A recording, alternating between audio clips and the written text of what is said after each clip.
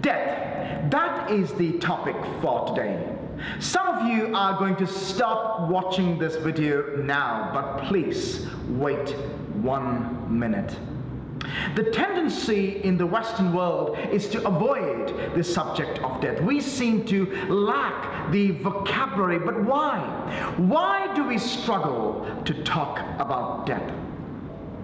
We don't know what to say when people are bereaved and grieving, and often fear that we might end up saying the wrong thing. All of us need to find safe spaces to talk about death. The Judeo-Christian faith has a lot to say about life after death. But perhaps more importantly, the Judeo-Christian faith has a lot to say about life before death.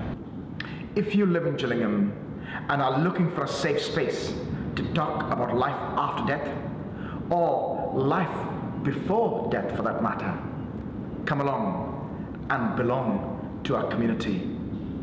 It certainly is life-giving.